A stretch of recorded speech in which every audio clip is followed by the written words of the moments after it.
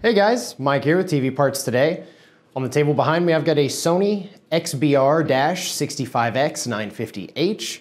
This is going to be a bit of a different video. I'll show you what we're kind of getting into here in just a moment. As always, give us a call at 1-800-203-7484 if you need to place any orders, and let's get into it. Alright guys, here we have the back side of this unit opened up already. Ideally, we always like to show you how to take the back off of the television set that we're working on. This one in particular is from August of 2020, so for the time of year right now, it's relatively new, still in warranty most likely. One thing that we noticed trying to get the back removed off of this is it is not repair friendly. There aren't any screws, first off, to kind of preface that. There are maybe 3 or 4 screws, if I'm remembering correctly, that just go along the bottom of the bezel here you need to remove. And then I believe just one over here where the power cord plugs into. Once you have those screws removed, getting it off of here is a chore. We noticed even with using a spudger and using proper technique, trying to get the back off of this, it is not user-friendly. Once you get this back actually lifted up, even about 2 inches up here at the top, I don't know if you can notice this here, but this goes directly into the IR sensor and this just gets ripped out. There's no way around that.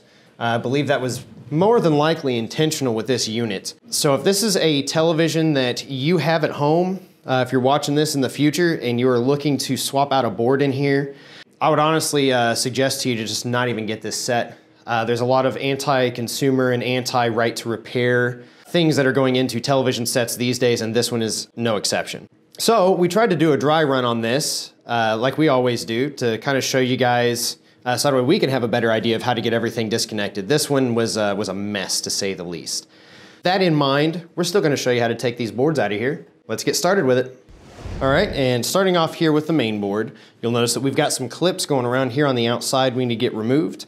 They do look a little bit different than usual, but don't let it fool you. It looks kind of like, if you were to glance at it, it looks like a lot of these plugs you want to pinch on the side and pull out. That is not the case. There's a lever right here in the middle, just like usual. Just press down to release that latch, and this pulls directly out. Again, do not pinch on the sides on these. That is a no-no. You're going to end up breaking the clip or the actual connector piece itself. This guy here, excuse me, is going to be the same way. Pinch down in the middle there to release that latch, and it pulls straight out. This guy the exact same way. Press down in the middle. There's not a whole lot of wiggle room there because that latch is right in the center, and I can barely fit my finger on top of that one. You just press down right there to release it, and it pulls right out. And then we've got our ribbon cables up the side here.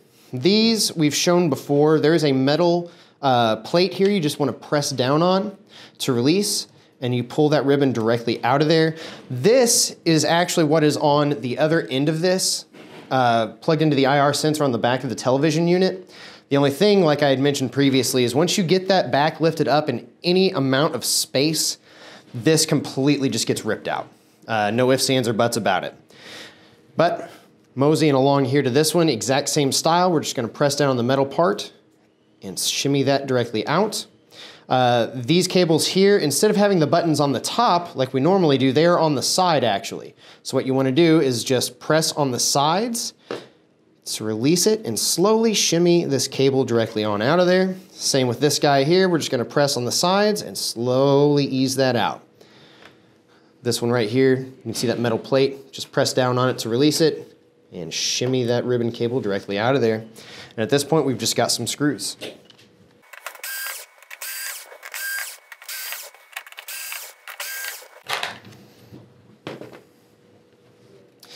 Kind of feel around, make sure there's not any adhesive. It feels like there is right here down the center.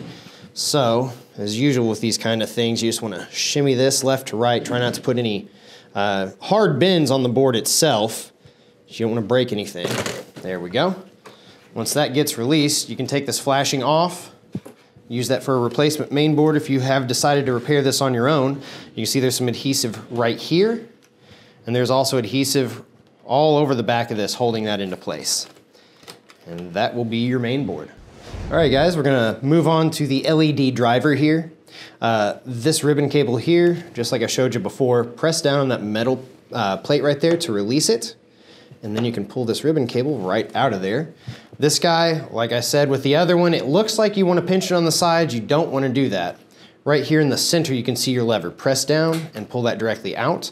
And at this point, there are no screws holding this into place. You want to get a small flathead screwdriver. There are 2 clips here on this side. What you're going to want to do essentially is get behind and pop that metal away from the clip that it is holding it into place there. We're going to do that on both of these. And you also want to be careful because this right here is a hole directly back into the panel. And if your screwdriver goes through there, you are essentially completely messing up your television set. But just be patient with it. You can hear it pop. Once I get this released, I'll actually flip the plate over so you can get a better look at it. All right. Once we have that, I'll lift up, pull this out. And if you take a look here, there are 2 little slots here and here. There's a latch that pops into place directly behind it like so. It just pops through like that. And essentially what we were working on there was just getting this metal tab, both of these, lifted up far enough so that way the tab wouldn't actually be latched into it. So that's what you're working with, holding that into place. And then this guy right here, it's another little lever. You're just gonna press it away from you, and that's gonna release this board from the backside of this TV. There are gonna be 2 of them, one up there and one back here. You do wanna release both of those.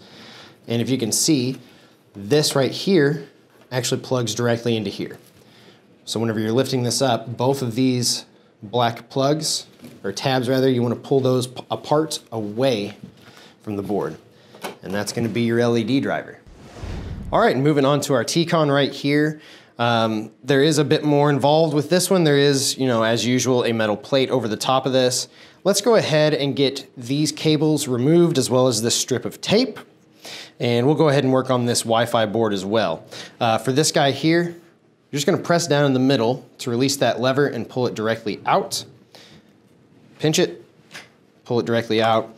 These LVDS cables, we're just going to pinch on the sides and pull it out away from you. Pinch it, kind of shimmy that on out. Same with this one. Pinch it, shimmy it on out. Now at this point, we can go ahead and just disconnect this guy. There is a metal plate holding it into place, or a tab rather. It'll be a little bit easier if you just get like a screwdriver or what have you to pull back on that, because it's not very user-friendly with your finger at least there. So you're just gonna press down to release it, and then you can pull that directly out of there. At this point, we should be able to just pinch in on the sides of this guy here, and that is now out of the way. And this whole Wi-Fi chip can be removed. Now, look at this strip of tape right here. We're just gonna peel it straight back, be very gentle going across these ribbon cables. There we go. Actually, might be able to just get this folded directly over here. Get this one pushed up a bit.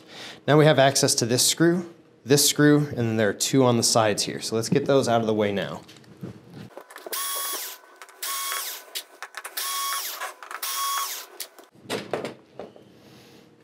Okay.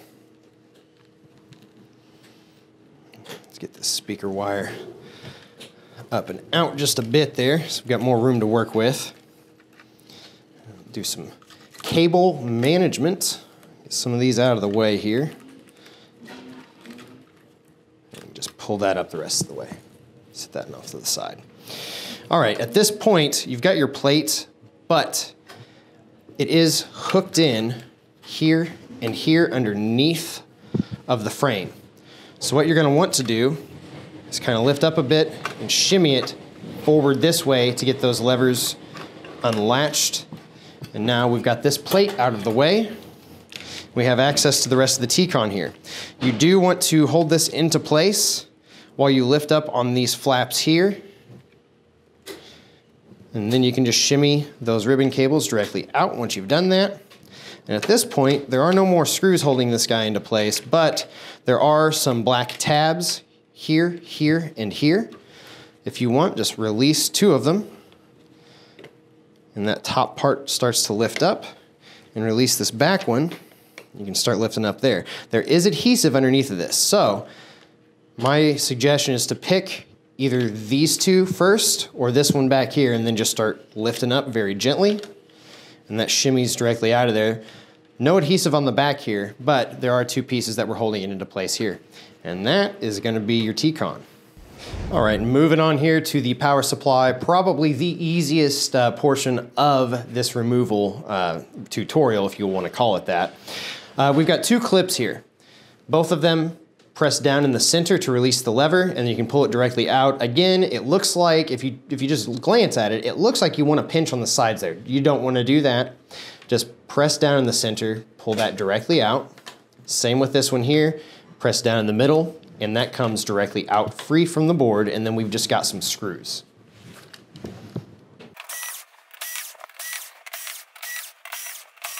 And then there's one left right here next to the AC outlet.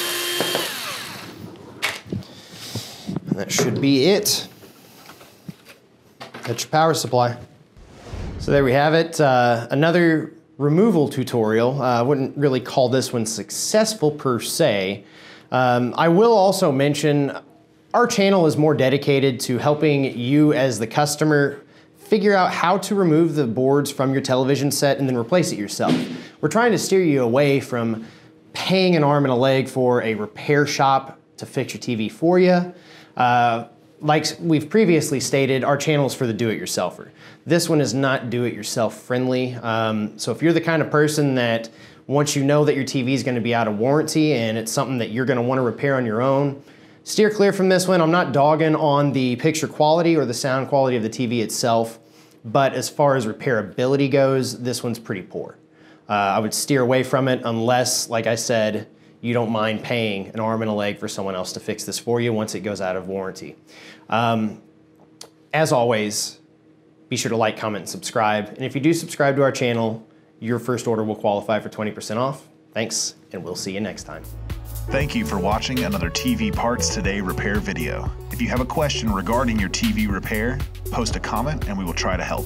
And don't forget, you can help us and stay up to date by subscribing, liking, and sharing our content. Also, check us out on Facebook for exclusive promo codes.